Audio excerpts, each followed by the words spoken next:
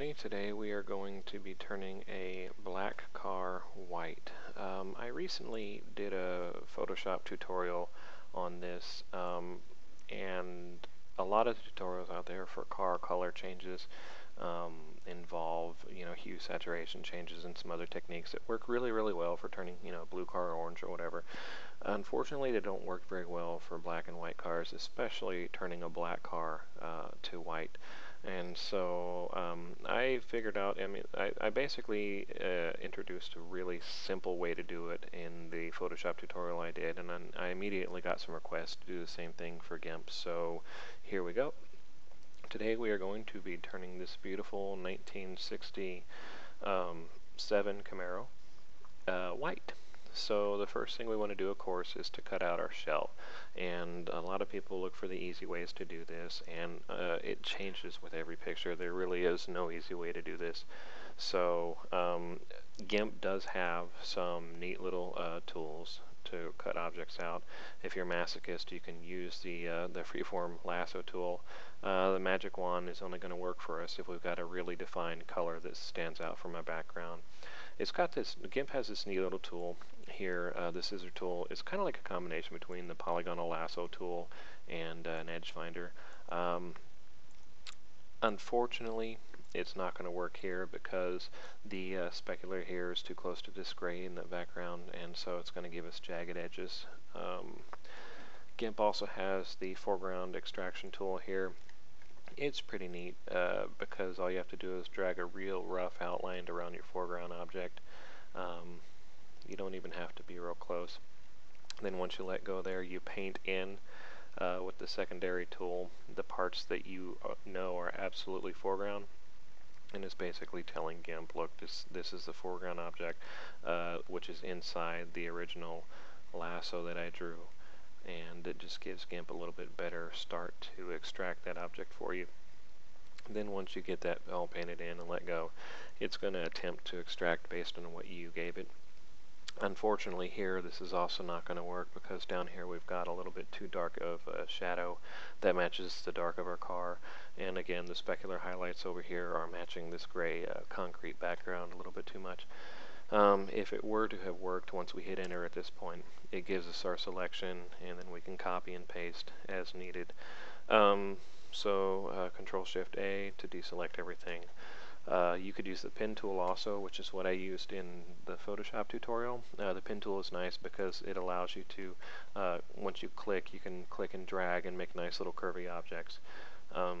For this particular tutorial, what I'm going to go ahead and do is just manually elbow grease my way through it. So what you would want to do is grab your lasso tool and drag your rough outline again. Don't even worry about being too exact with it. Control C, Control V, we're basically going to paste that into a new layer. What I like to do when I'm working with these is to create a plain white layer and put it behind everything. That way when I'm checking my stuff I can have a nice solid white, and if I'm erasing stuff and I missed a little nugget over here, it's going to show up real nicely. So there's our pasted layer. Unfortunately with the recording software, it's not letting me drag layers like I like to, so I'm going to be clicking down here to move layers around just in case you're wondering why I'm doing it the long way. So we've got this pasted layer here, and at this point you just want to grab your eraser, pick a brush with a nice hard edge, hardness all the way up, and then you're just basically going to go around. I guess it helped if it was fully opaque. Okay, you're basically going to go around and remove everything you don't want. You're going to want to take a lot of time with this because that's really what is going to set your picture out from the rest of the crowd. And even like zooming in and figuring out where your line is. Obviously when you're zoomed into the pixel level, it's harder to see where your line is, so just be prepared to zoom out and say, okay, the antenna goes here, so I know that my line of the car is going to be here. And then zoom in and you can follow that line.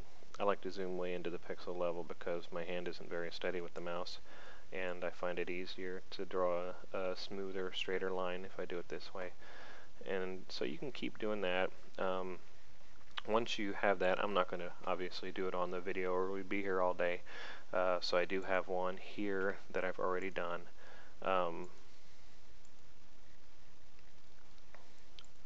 So there is the first cutout that I did.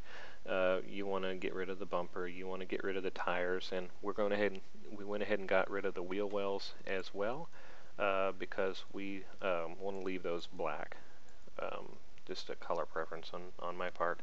And as you see that we've got a nice clean outline around the whole body. The detail on this is going to be the most important part and the hardest part of the project for you. Okay, so once you have that, you actually want to go through and start erasing these interior parts. Okay, you obviously want to go around the mirror. You want to get rid of the windshield. You want to get rid of the headlights and the grille. You want to get in real close and start getting rid of the logos, because we're going to want to leave those little nurnies on to add detail back into our photo later. Pretty much everything that is not part of the actual paint of the car, you want to go ahead and delete at this point. And once again, I've already done that for you. So here is our completely cut out car. As you can see, we got rid of the grille, the logos are all gone, the bumper is gone, windshield. I even went so far as to get in here. I've deleted the windshield washer nozzles, the windshield wiper bases, where the mirror was. We got rid of that. We're ready to go at this point. So what we're going to do now is we'll go ahead and turn our background on and select the one with the cutouts. This is the easy part that I was talking about. All the cutting out was the hard part. So we're going to go to our colors, and we are going to first desaturate. The reason I'm doing this, I did not do this on the Photoshop tutorial, but if I go immediately into the lightness adjuster and try to crank it up, it gives me all this weird noise around here. It did not do that in Photoshop, and I'm not sure if it was because of another car, another picture, or because of the way Photoshop handled it. Excuse me. So what we're going to do first is just go in here, and we're going to desaturate our car there. And lightness, I find that changing the options here doesn't really give me much different picture, so we'll just pick lightness and go with it. At this point, we have a nice, I don't know if you can tell on the video, but there is a subtle difference there. Okay, so we've got our desaturated shell, and we are going to then go into colors, hue saturation, and we're going to grab that lightness slider and just slide it all the way up. And depending on the picture you start with, you may have to bring it back down a little bit. You may have to add some other tweaks to get it looking just right. But if you look, as we bring that black up, we're not losing any of our reflections. We're not losing our specular highlights. We got a nice white base here to go with. Also, a lot of times it comes out looking a little bit too gray, and the easiest thing to do with that is just to go back into colors and get to your brightness and contrast. And we'll bring the brightness up just a little bit, and even bring the contrast up just a hair, and that's going to give us some nice blown out whites, as a lot of white cars do have those kind of reflections. Right now, don't worry about all this sharp edges and stuff down here. We'll address that in a second. So as you can see, just with those two little adjustments, the lightness slider and the brightness contrast slider, we've got a nice white looking paint job. So what do we do about these areas under the car here? Obviously, if you look, you know, the black under here is a nice shade, and we just don't have that with our lightened result. So what we're going to do is, you could get the Dodge Burn tool. You could get, you know, just a black paintbrush and start painting shadow back in. What I like to do, since we started with a black car, is just grab the eraser tool.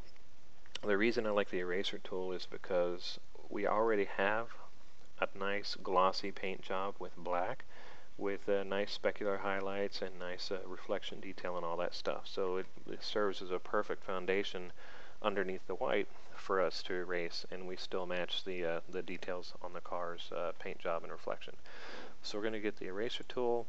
We're going to pick the softest brush we can get. We want as little hardness as possible.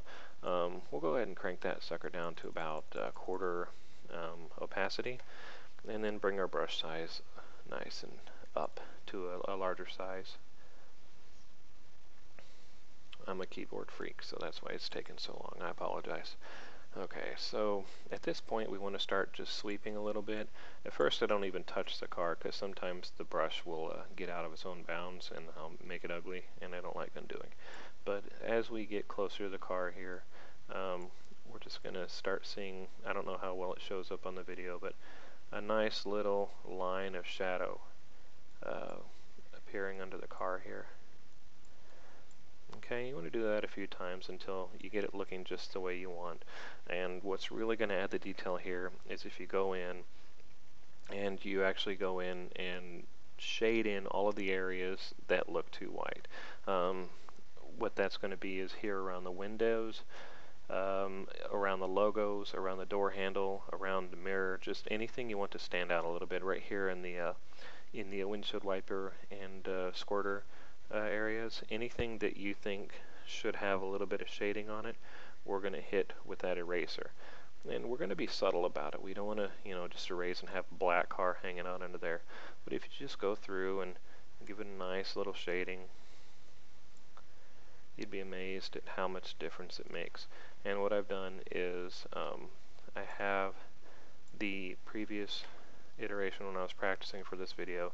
As you can see, here's the original lighten adjustment we did.